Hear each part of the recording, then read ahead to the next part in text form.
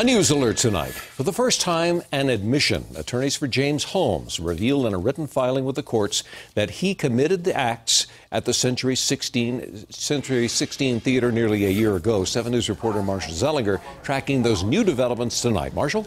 In this court filing, Mike, the attorneys for James Holmes are making at least one argument for why he shouldn't be harnessed during the trial. And in this one argument, for the first time, Holmes, through his attorneys, admits that he committed the acts on July 20th, 2012, the shootings that could result in his own death.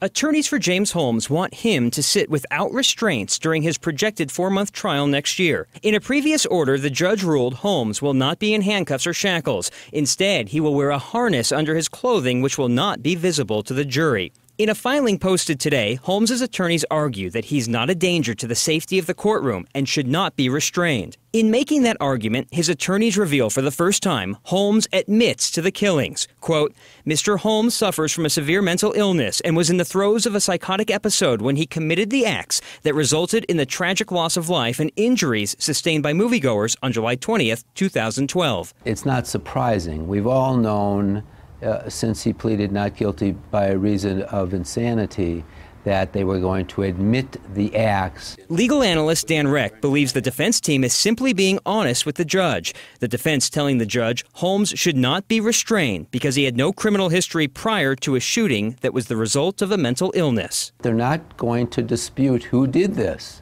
The question's going to be, was Holmes psychotic and therefore was he insane? Today, the judge in this ruling giving the defense a bit of a tongue lashing, saying that the court remains confident that the order to keep those restraints hidden on James Holmes will in no way interfere with any of Holmes' constitutional rights. Reporting live, Marshall Zellinger, 7